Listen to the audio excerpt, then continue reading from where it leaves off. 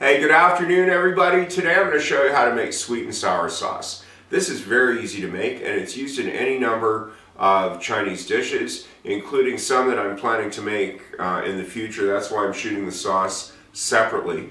Now, I have tinkered with this till I got as close to what I think is an authentic, high quality restaurant standard.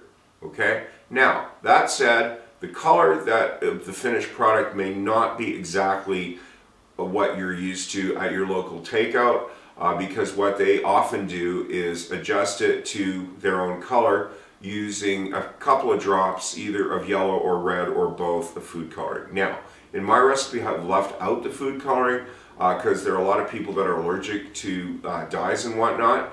The taste is the same. However, if you have somebody at home that just won't eat it unless it's the right color, you can get yourself some yellow or red and just try putting in a drop at a time until you get just the right color. Here's the list of ingredients.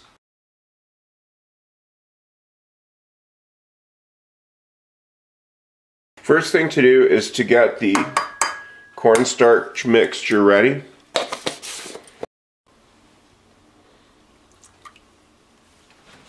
Give that a brief stir and set that aside for the time being.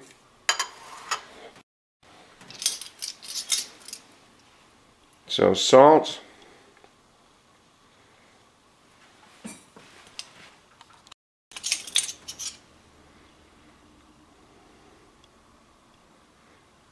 sesame,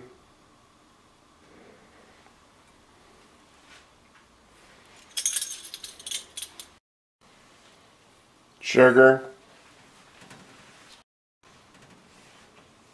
vinegar,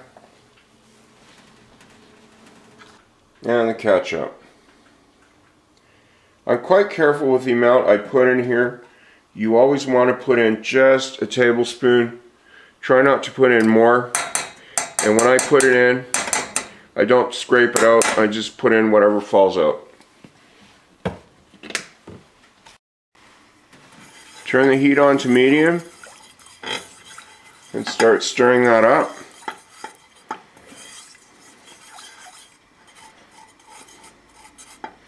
What you want to do is use your spatula to basically press out any leftover bits of ketchup to get them to dissolve into the sauce.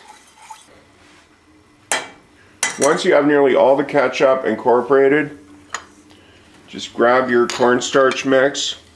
Do take the time to mix up the cornstarch that will have settled on the bottom before you add it.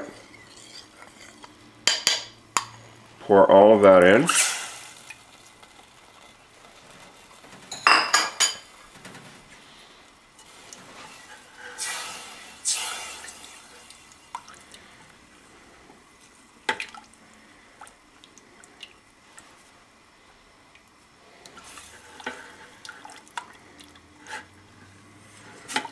Once that's incorporated, you can turn up the heat a little bit.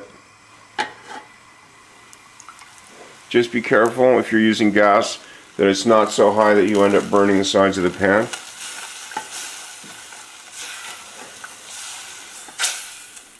Once you can see, and I'll zoom in here for you to see it, that there's little sort of clots forming, that's the cornstarch starting to cook. When you see that, yes, do turn it down again to medium. You want to keep control of the heat on this.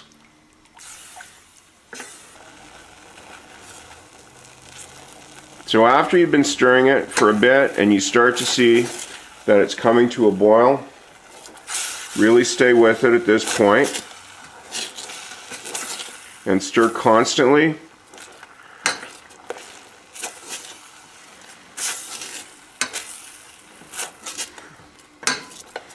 Until the sauce comes to a full boil and you'll see that it starts to become nearly clear.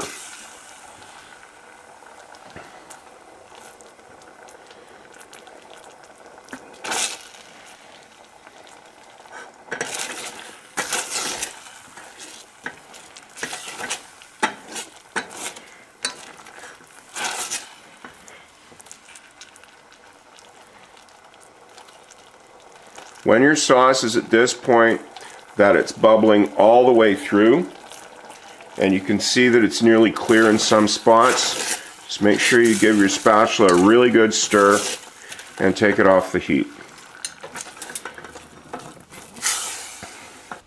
So that is the finished sweet and sour sauce. I'm just going to transfer it briefly to a bowl here so you can get a better look at it. Now this is ready to add to any stir fry or fried dish, like if you have some deep fried whatever, pork, chicken, shrimps that you're planning to use this with. You can use this as a dipping sauce with egg rolls too. So let me just transfer that and give you a look. So here's the sauce, and as you can see from me stirring it around, it's a very nice consistency. It sticks to the spoon, so you can see how it's going to stick to any food that you're going to coat it with. And it has pretty good presentation too, and the flavor is really nice. So here's my sweet and sour sauce. You're going to be seeing it in a few other recipes to come. And I hope you like watching this. Do try it, and I hope to see you again.